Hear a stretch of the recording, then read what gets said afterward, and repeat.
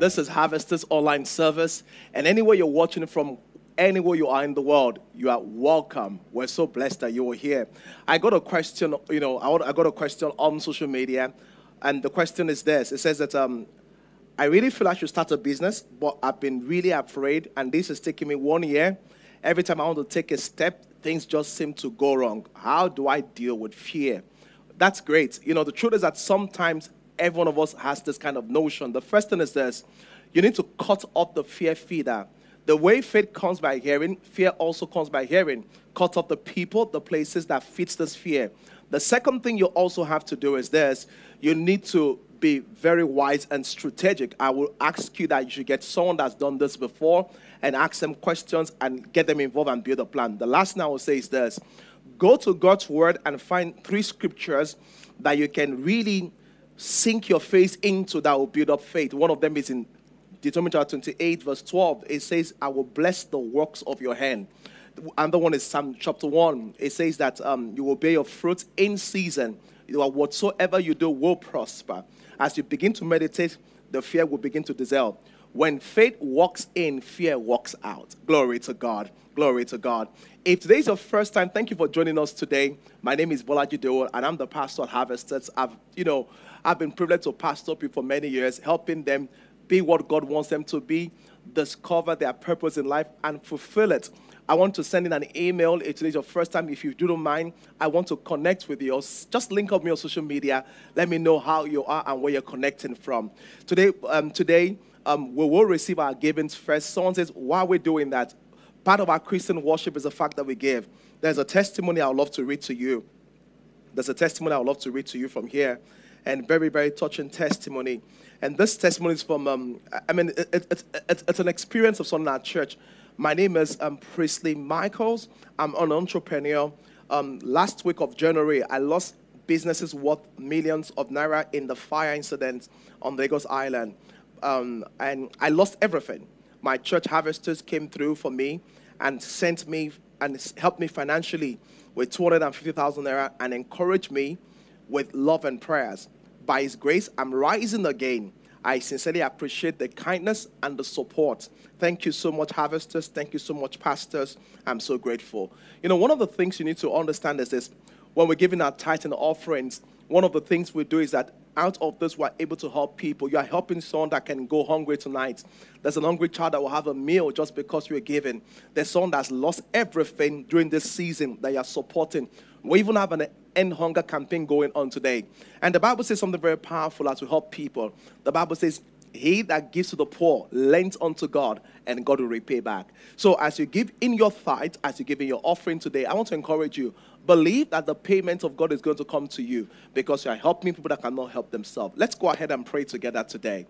Heavenly Father, in the name of Jesus Christ, today we bring our tithe and offerings to you because you are good, because you are kind, because you're faithful. We honor you. It's a tough season for most people financially, but you've been good to us. We have to give. And as we give today, I'm asking, Lord, and this giving is helping people that are not strong, people that are poor, people that are going through distress. I'm asking in the name of Jesus Christ that you bless everyone giving in return. In Jesus' mighty name we pray. Amen. Amen. Amen. Thank you, Pastor, for just receiving our tithe and offerings. And I want to say to you quickly here, if you're watching online, the account details are right there on the screen. You can go ahead and do a transfer. If you're watching outside the country and want to give it to any of your cards, you can go to the website and just type it in. It's a secured platform and go ahead and give. All I know is this, that our giving is a result of our faith. Some people withhold because of fear, which is dangerous, but we are moving forward and giving because of faith. All right, this morning, it could be evening where you are. I'm talking about overcoming stagnation and financial loss. I really think, let me tell you something. I really think this is one of the best messages I would ever preach. I've preached so far, rather. Will you turn your Bible to 2 Kings chapter 4 in verse 1? So I want to tell you a story. When I got born again as a younger person, as a child, I belonged to a Christian set that was mostly poor people. In the church I used to attend, we thought that poverty was something that God wanted. That was what we believed. And we enjoyed it. It was, we were not allowed to watch televisions. We could not have any kind of jewelry. And that was wonderful.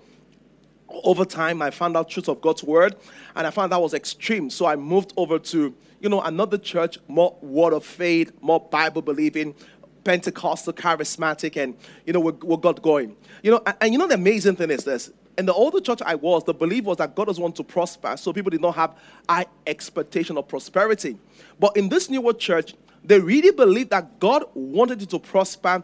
They will teach so much about tithing, so much about offering, so much about how God wants you blessed. But I want to be very sincere with you. In my time in that place, I really thought this thing is confusing. You say, God wants me to prosper, but a lot of people are struggling financially. And as I talk about overcoming stagnation and financial loss today, I want to speak into something important, an important subject. Why do many Christians struggle financially? Most times when I hear of people that are doing great in finances, most of them are not Christians. Most of them are not people that even, they could go to church, but they are not like very vibrant Christians. Most of the time when you see vibrant Christians, they seem to be average. They seem to be regular. They seem to be just to people that have all the financial problems. So the question is this, especially when you hear teachings like, if you are faithful in prayer, if you are faithful in giving, if you're serving the Lord, you'll prosper. And you look back and people are not prospering. Because of the season we're in right now, a lot of people are challenged. And many Christians are challenged. So the question is this, is it that we have been scammed? When I go online and I see all the hatred against churches, against pastors, you know what I noticed? I noticed that most of the drivers of those conversations were once very committed Christians. And when you read their story, they will really reveal to you that they actually felt scammed. They felt as if they deceived us. They didn't tell us the truth. And the reason is this, there's something they preach, but the experience is actually contrary.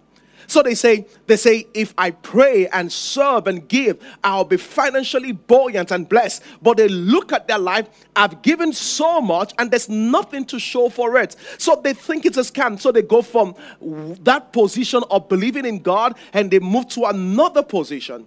And I wish I could say that this is not the reality, but that's what I've noticed. Let's turn to 2 Kings chapter 4 and let's read from verse 1. The Bible says, and there was a certain woman of the wives of the sons of the prophet. So this woman, her husband was a prophet, because the sons of the prophet was a terminology to refer to the other prophet that was not the senior prophet. And the woman came unto Elisha and said, thy servant, my husband. See, you need to notice the woman came crying. It was not an easy conversation. This woman was crying. This woman was crying. This woman was crying. And she said this. He says, my servant, thy husband. He said, thy servant, my husband is dead. And you know that thy servant did fear the Lord. And he says, question, why does she begin to say this? And you will understand, because imagine this woman is really crying. This woman is really embarrassed. And she says, number one, and she's sobbing. And she can hold her words. And her tears are breaking out. And it's difficult to express herself. The few words that come out is this. My husband, your servant. That means he served you. The prophet, he was a prophet, is dead. What was she saying? She was saying, our financial hope is gone. Do you know what it means when you get to a place that you call your office and they say because of the current recession, we are retrenching people? When you get that kind of letter, the first thing that flashes on your mind is the children's school fees. How will I be able to afford it? The thing that strikes on your mind is, what am I going to tell my wife? And this woman was crying.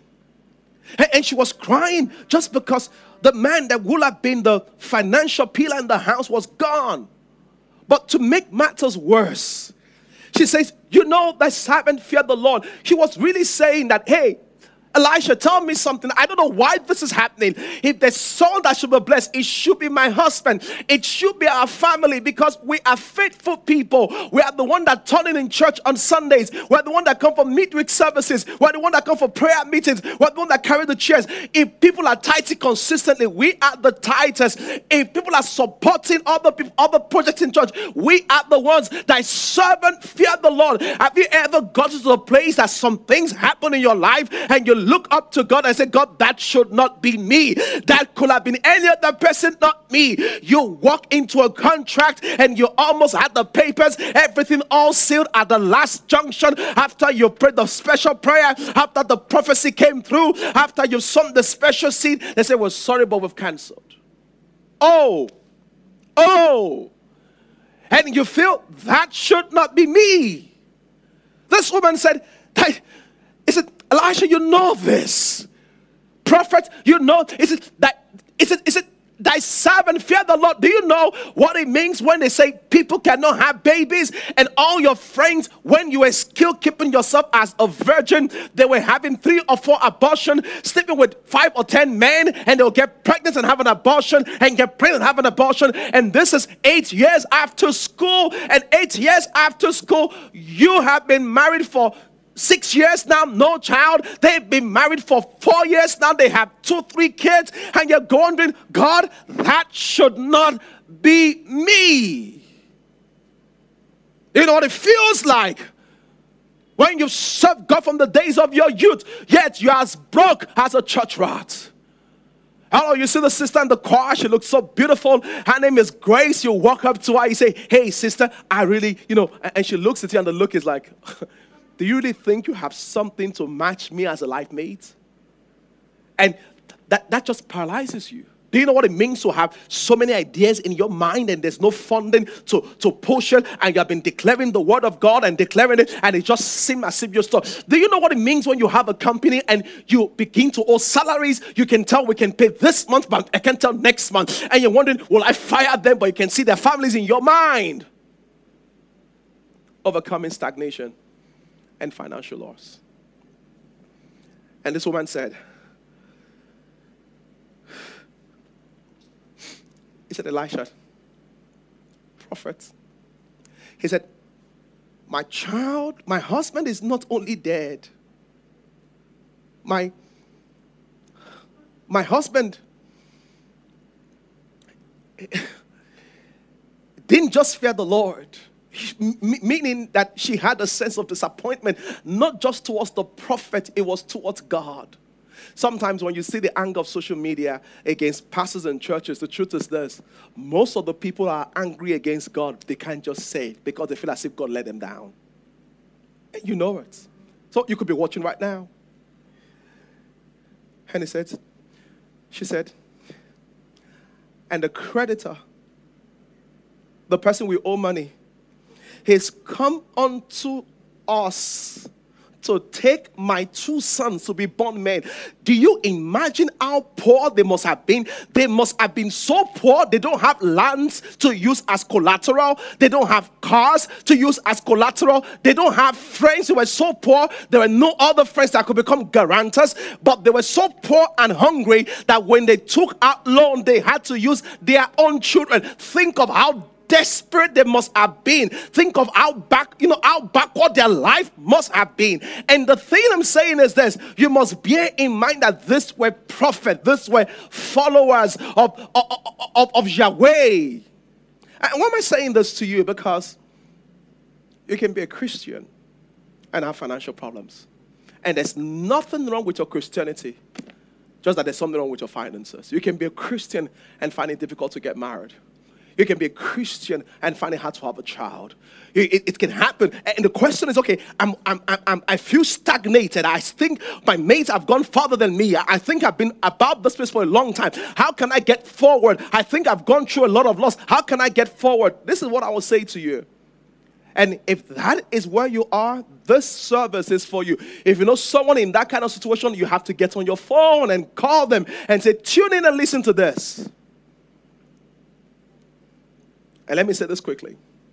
Just before you think that this is only spiritual, because sometimes when people talk about stagnation, Christians are quick to say, why is it happening to me?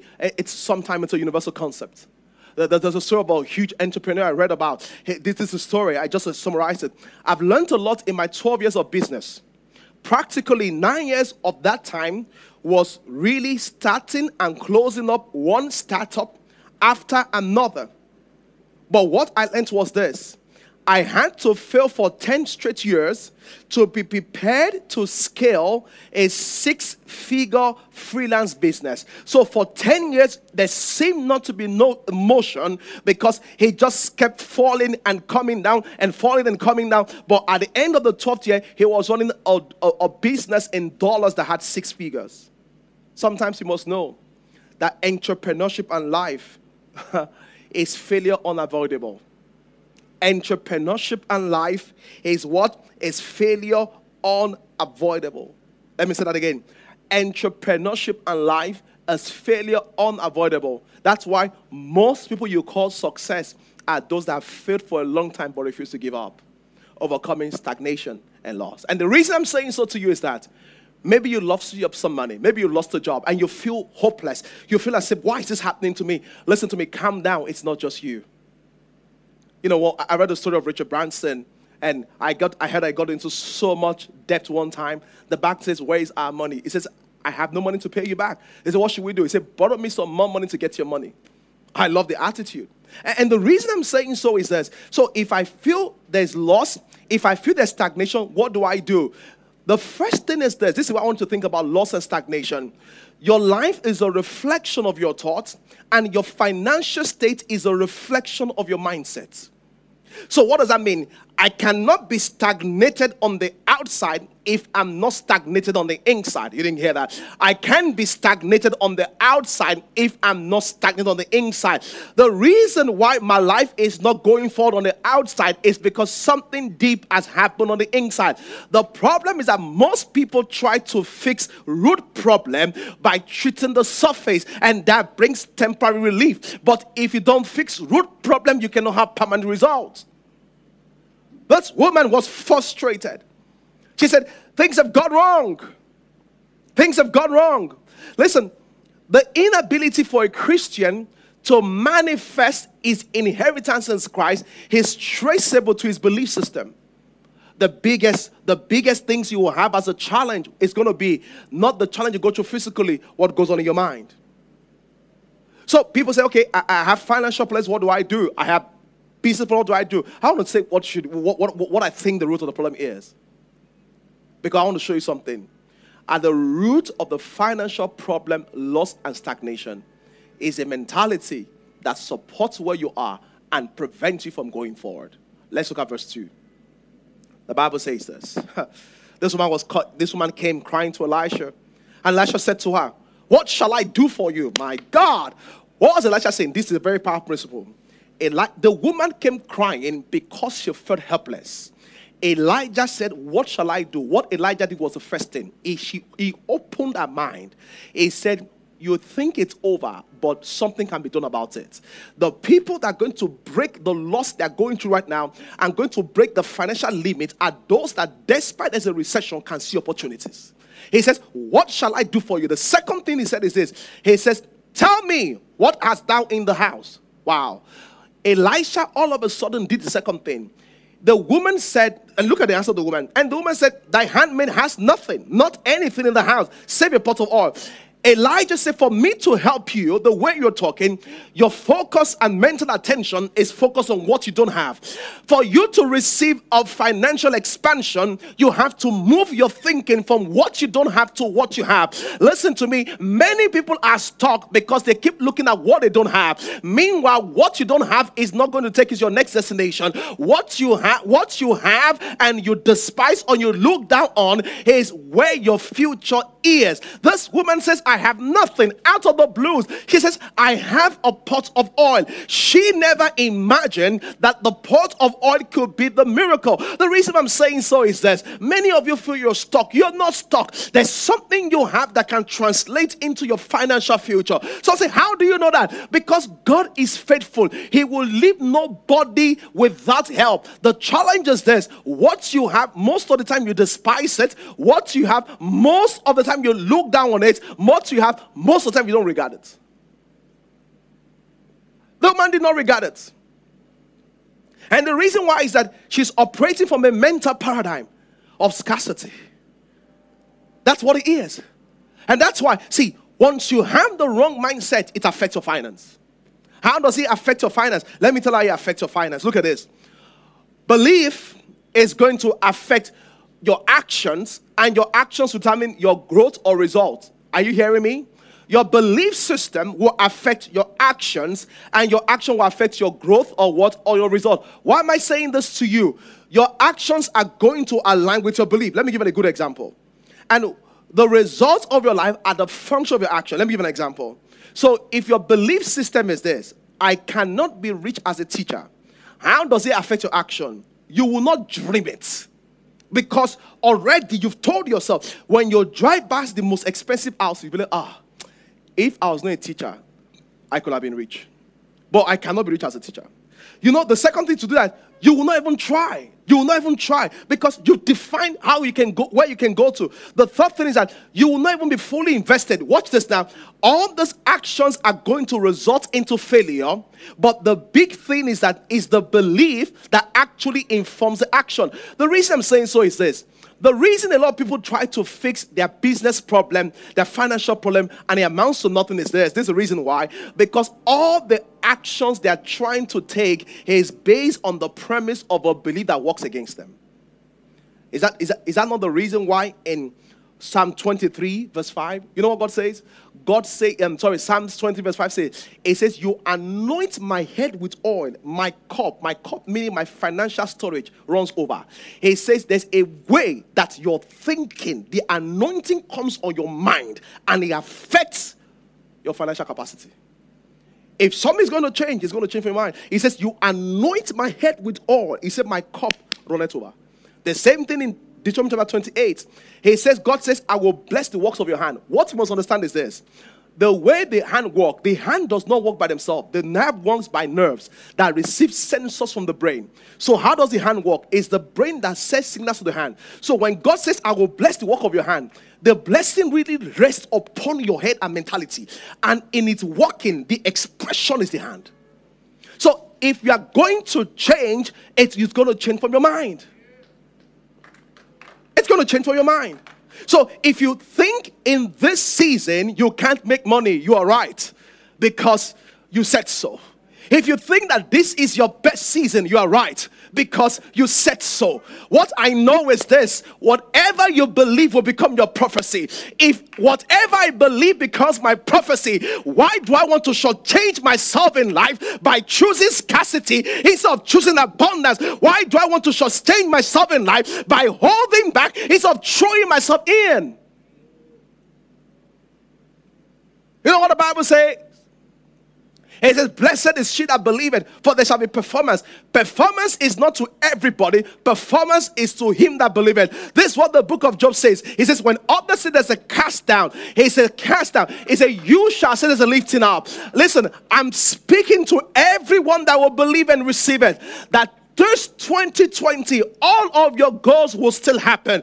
You know what I'm saying? So some people really believe the year is over, and that's why they're not putting in much, because their mindset said it's a wasted year. No. Even if it's a wasted year, God says in Joel, he says all the years the lukewarm, the locust and the caterpillar has eaten, he said I will restore. Hallelujah. He said I will restore. It's not eaten, it's going to be restored.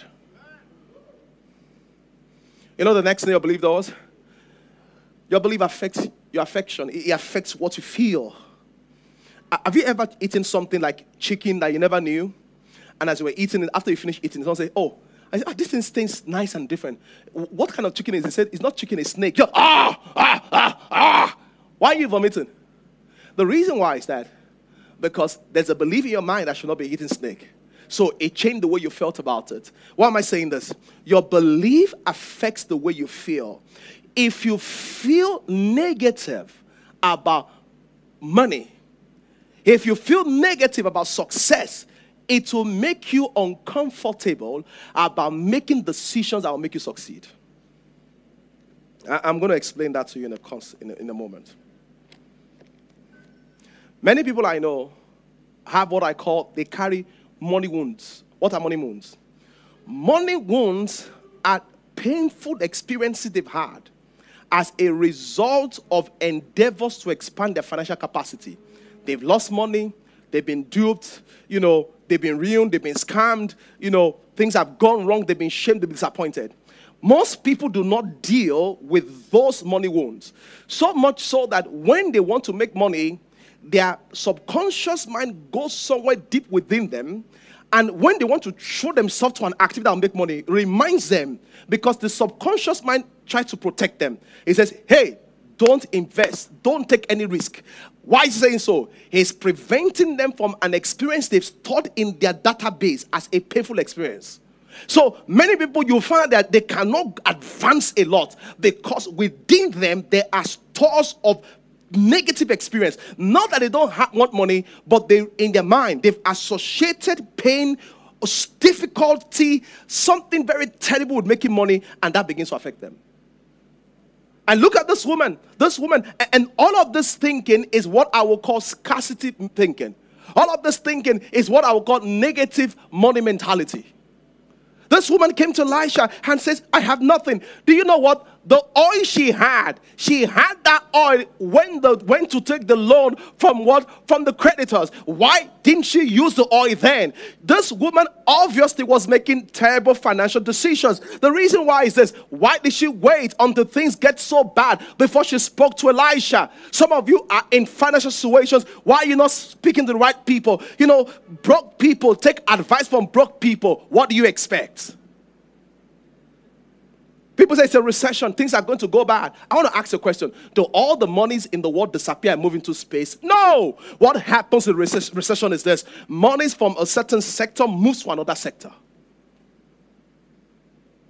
I know what? I'm positioned in the new sector. Praise God. Hallelujah. Hallelujah. Hallelujah. I'm positioned in the new sector. Belief affects how you feel. Let me tell you what. So when you feel a certain way about money, what will happen? You will not naturally choose it. So most of you hear something, I don't want too much money. When someone talks like, what's the pain? There's a pain they're dealing with. You hear that, I'm careful with money. There's a pain. You see, all that caution is because there's an inherited pain that they're actually nursing. How do you know you have a negative money? Because, why am I saying this? The way you are going to change your financial fortune as an entrepreneur, the way your business is going to scale, the way you are going to break through financially is that before we begin to talk about the principles for exponential increase, you must understand that true financial breakthrough is going to come from within first. You are going to have to break in to break out. That's the truth. You are going to have to break in to break out. How do I know I have very bad or negative, financial mentality? And we learn it from culture, from experience, from family, from friends. How do I know? I'll give you some signs. There's some symptoms of negative financial mentality. Number one, people that have negative financial mentality or they're nursing financial money wounds, they generally do not set goals, financial goals. And when they set financial goals, they don't set specific goals. And when they set specific goals, they don't pursue their goals. You know why? They don't want to get hurt again.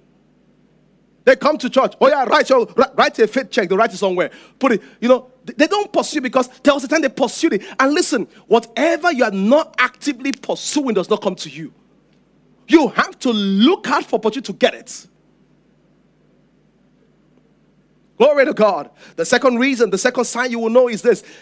When people have money wounds, you know what? They have no intentional financial plans. You know why they don't have that? Because just the process to sit down and talk about how to make the money and plan, it is such a painful process because of all the loss and shame and disappointment. So they don't have the financial plan. And you know you are the one I'm talking to.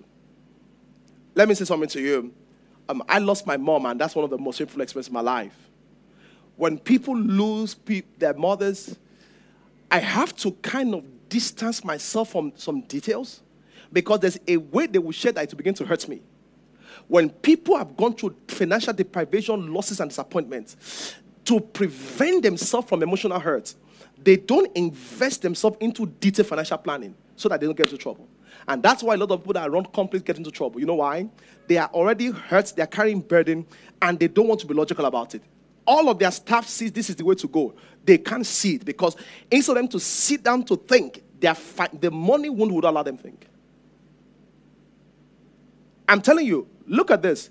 Elisha had been with them when the husband was alive, when the wife was alive, and the kids were not debtors. But they refused to come to Elisha. The reason is simple. They will not take certain decisions because of their belief system. The third thing is this. How do you know you have negative financial mentality? They don't take money loss as lessons. They take it as a fatal end. I've met people that when they talk about money, they keep talking about 15 years ago, they lost an amount of money. Let me say something to you. Something you must know. There's a law in life called the law of attrition. What's the law of attrition? You must shed wastes. That's it. That's why when you eat food, some must go to the toilet. There's nothing you consume totally and use 100%. It's a law of attrition. The same thing financially. There's no way you're going to do it. Some part of your investment will not come back the same way it went. And the reason I'm saying so is that those that have negative financial habits, they hold on to the losses. Those that have positive financial habits, they hold on to the positive experiences. And the negative experience they hold on to makes them afraid. I know people, there's a man that told me, said that I will never name business again. I said, why? He said, 14 years ago, this and this happened. And they think that the way to confront their faith to avoid it, you don't confront fear or solve fear by avoiding it. What you must understand is this, that failure was a lesson. So people that have negative financial mentality view financial loss as what? As a fatal end. Those that have positive view as a lesson. The last one is this. They don't invest or give. Someone says, wow. You know why? The reason why they don't invest or give is this. There's a fundamental fear that the way to keep my money is to hold it. It's like that story in Matthew 25, the talents. The one that had one held on to it and dug it in the ground and hid it. You know why they don't want to invest? Because there's a fundamental fear. I will lose it. And this is the principle. When you hold on to what you have, you will lose it. The Bible says, except a seed falls to the ground and dies, it abides alone. The biggest financial decision you can take is that for you to go forward, you must be willing to take some risk. The risk can be a new financial venture, a new business venture, a new investment. And let me say this to you. So I say, if I lose the money, if you lose the money, you learn the lesson. You must understand that. If you lose the money, you learn the lesson. And if you're conscious that there's loss there, that would make you careful on how you invest. The same they don't give. They don't give. Why? Because they feel as if once the money, either is investment or giving, if the money loses my hand, I'm finished. And the Bible says, there's he that scattereth and yet increaseth. There's he that withholdeth more than is meet and it tends towards poverty. Why does God ask us to give? God uses giving to train us. I'm telling you, God uses giving to train us. The reason why is that if you have the discipline of putting aside 10%, saving will be easy for you. But if you are not able to give God 10%, how can you save? Giving helps you develop a discipline. The second thing giving does is that giving breaks the power, the fear of financial loss. Because when you give, you don't know what happens. So that fear money has on you. For example, many of you have not been able to tithe. Many of you have not been able to give an offering, even today, even this month. And the reason why is that you're just afraid that where will the next one come from? The moment you choose to tithe or to give, that fear of loss comes off you. Because the truth is that in the greatest crisis, there is the greatest opportunities. And this is the season when some of you must start positioning for opportunities. The third reason why God asks us to give this is because of the positive emotions that comes from giving. Oh my God. Sometimes I'm in tears when I see someone that I help. that turned out very positive. I know what that does to me. That gives me some emotion. I told you how your belief affects your emotion. That gives some emotion that encourages me to give. And because I have that positive emotion towards finances, I'm able to attract finances. And the last thing is this. This is very powerful. Why God asks us to give. Because every time you give, if I'm giving this, every time you give, guess what? Every time I choose to give, the image on the inside of me is what? A haver, not someone in deficits. And like attracts like. Like. So if the image on the inside is someone that has, what happens to me? I begin to attract. Every time I want, but my hand is empty, the image on the inside is that I need, so I attract more need. But every time I want to give because I have, what happens? The image on the inside is I'm a haver, I begin to have. That was the principle of Jacob. God told Jacob, when the animals are meeting together, put an image beside them. They are going to conceive according to what they see. Your life is going to be the reflection of your dominant thought. If your most dominant thought are thoughts of what having and prosperity, you will begin to prosper that way. That's why you will notice, in the olden days, they will tell women that are barren. They will say, go and get children and adopt children. The reason why is this. If you can just adopt children, there's a way it will affect your psychology, your metabolism, your emotions, and that your body will go into a natural state by itself where you can get pregnant. If you just begin to practice giving, it's going to affect your mind and body in such a way that you will just begin to develop ideas and concepts and businesses that will cause you to go ahead in leaps and bounds. Someone say hallelujah. Someone say hallelujah. Someone say hallelujah. Let me round up with this. So the question is that, okay, so why do Christians struggle? This is why Christians struggle. Christians struggle. This is why they struggle. I want to notice this. Although God can bless them, and God wants to bless them, they have a mentality. They have a mentality. What's the mentality? They have a mentality that does not allow God to bless them. God can bless them, but they don't have an abundance mentality. They have what? A poverty mentality. And you know what the Bible says in Luke chapter 5? God says, you don't put new wine in old wineskin. What God wants to do in your life is new. But guess what? God cannot put new wine in old wineskin.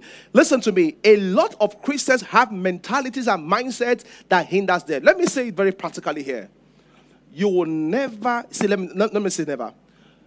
Very rarely will you see Christians that do deals in millions of dollars and billions of dollars.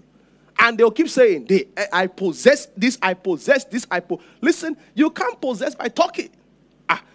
You have to be practical. You have to be practical. A Christian will produce a product or service and it will look so embarrassing. The reason why is that the mentality cannot even comprehend what heaven has. Because if you understand what heaven is, the packaging of your product should not be so useless. So the major reason why Christians struggle is this. It's not because God is not faithful. It's not because giving is working. Giving is working because as we give, God honors the seed. The challenge that our mindsets seem to be so negative, so scarcity conscious, we're not able to give ourselves. So the prosperity on the inside is not able to flow out because of what? Because of the scarcity mentality. Glory to God. I decree. Whatever mindset has held you down financially, held your business down, held your marriage down, it's falling off you today in the name of Jesus Christ. 2 Corinthians chapter 3. So the question is the fact that, okay, if my finance of my life is going to change, if I'm going to move from loss into profit, if I'm going to break stagnation, I must change my thinking. How do I change my thinking? The way you change your thinking is this. You have to reprogram your mind. Your spirit is perfect and powerful, but you have to program your mind. 2 Corinthians 3 verse 18. Look at that. See what it says. It says, but we all with open faces behold as in a glass the glory of God. We are changed into the same image from glory to glory, even by Christ Jesus. What's he saying here? He says, when I look at myself, when I look at the mirror of God's word, what's the mirror? James 1 tells us that the mirror is the word. So bring my mirror, sir. Look at this. Can you lift it like this way? Maybe this way. Maybe this way. Yeah. Yeah. When I look into the mirror of God's word, you know what? Every what you see in the mirror is determined by the type of mirror it is. If you look in the magnifying mirror, you look bigger. If you look in the convex mirror, it changes. But if you look into the mirror of the Word of God, the Bible says the mirror of the Word of God is the perfect mirror. The perfect mirror does not show you who you are. The perfect mirror shows you who He has made you to be. Praise God. So if you are broke, when you look at the mirror, you don't see yourself broke. If you are weak, when you look at the mirror, you don't see yourself weak. You see yourself the way God sees you. How does God see you? God sees you blessed. God sees you prospering. God sees you victorious. He says, so what do? He says, as we look at the mirror, hallelujah, raise up the mirror for me, sir. He says, as we look at the mirror, what happens? He says, as we look at the mirror, the more we study the Word of God, the more we devote ourselves to the Word of God. He says, we are transformed into the same image. Thank you, sir. You can go back. Thank you, sir. You want your finance to change? The answer is the mirror. You go to the Bible. Listen, you already have culture and programming that programs you towards poverty. You go to the Bible. You begin to read what it means. That I'm like a tree planted by the rivers of water that bears the fruit in season. When that light dawns on you, your mind will break out. What I just told you, what I'm just saying is not that you read though. This is what you do. It's a prayerful study. Why is it a prayerful study? You are praying for revelation. What is revelation? Revelation will do three things. When the Word of God is light, when it comes, it will reveal negativity. So it will show you the mindset that holding you down. That's the first thing. Number two, it's light. It will reveal to you treasure. There are dimensions and ideas that are inside that you cannot see. So it will reveal to you. And the third thing is that the Word of God will give you direction. As you begin to study the Word of God, and this is not the regular study, I say, Father, no. This is a very prayerful study. It can last for a period. You go into intense fasting and praying. Lord, how do I come out of it? How do I scale? How do I move ahead? As you are doing that 1, 2, 3, 4 days, what will happen? The light will shine, and that's it. I heard this testimony from Bishop Idowu. Bishop said that he had heard about prosperity, but had never experienced it before. He took a book by Gloria Copeland, God's Will is Prosperity, and it went for 3 days fasting and prayer. He said when he was done reading this book, he was still as poor as he was when he read the book. He shouted and said, I will never be poor again. Nothing has changed.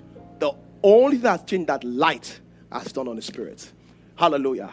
He said, as we behold, you know the challenge? You have no challenge. You are looking at the wrong thing. Hey, look at the Word. You've looked at BBC enough. You've looked at NDCD enough. It's time to look at the Word. What does the Word say? He says, as we behold. He says, as we behold. What are you beholding? Hallelujah. That's why, listen, from tomorrow, Monday, Tuesday, Wednesday, as we fast and pray, hallelujah, revelations will bubble in our spirit everywhere. Fire will be stirred up by the power of the Holy Spirit. We are not like other people. Don't be deceived. We may look like them, but we're different. Oh, greater is He that is in me than he that is in the world. He says, all things are possible unto me. This is my reality. This is my confession. This is my paradigm. This is my perspective. This is what I choose to believe. You may choose what you believe, but I believe all things are possible because I'm a believer. Let's pray. And if you're not born again, can I start with that? If you're not born again, will you please say this prayer? Lord Jesus, thank you for today. I believe the message of salvation. I believe that Jesus Christ died and raised from the dead for my sake. Today, I receive eternal life into my spirit. In Jesus' mighty name. Amen. And I'm declaring in this season, we are going forward, making progress. In Jesus' mighty name, amen.